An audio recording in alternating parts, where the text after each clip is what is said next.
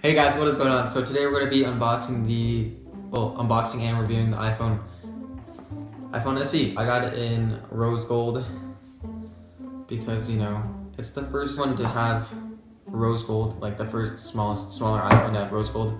So yeah, I kind of already unboxed it. I used it for a couple days to just see how it was, like how fast it was, how good the camera was and everything. I came from using an iPhone 6s Plus, so it was a little bit small for me, but for people that like have small hands or just don't like the bigger devices like the iPhone 6 and 6 Plus like that, if they think those are too big, then they can go to this one. This phone starts at $399. That's a 16 gigabyte, and then the next one is, there's only two capacities. There's 16 gigabyte and I believe it's 64 gigabyte.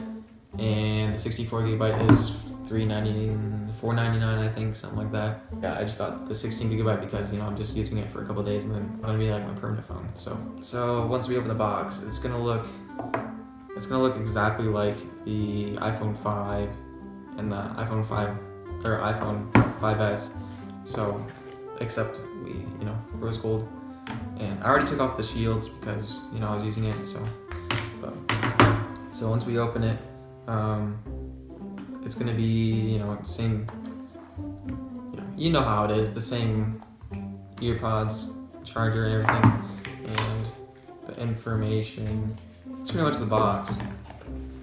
So once we get into this, I just love doing that. It looks really good. I don't know, it's just too small, but like I like how it looks and everything like that, but it's too small for me. But you know, a lot of people like smaller phones, so yeah, guys. Overall, this is a really good phone. I mean, it's just for the person that, you know, likes the small phone and doesn't want to go upgrade to a bigger size. That's mainly who it's for. It's not really for, like, say if you have an iPhone 6 and you want to get an upgrade. It's not really that kind of upgrade. It's more like, I have a 5S and I want to get better specs on it. So yeah, that's pretty much what it's for. If you don't really want to upgrade to a 6, you can just get this, and it has the same specs as that. So this phone is just a replica of the iPhone 6s and iPhone 6 and iPhone 5s.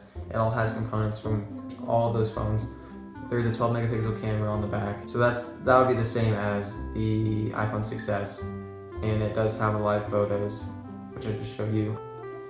It does have the same processor as the iPhone 6s as well. The only thing that's pretty much different from this and the iPhone 6s is that, you know, it's smaller obviously, and it does not have Force Touch. That's pretty much it. All the specs are pretty much the same. It's just smaller. It's just a smaller version. That's pretty much it. I hope you guys enjoyed that video. If you did, please give it a like and share it to your friends or whatever. It really does help if you like the video. It gives me a lot of confidence. So yeah, thanks for watching this video, guys. Later.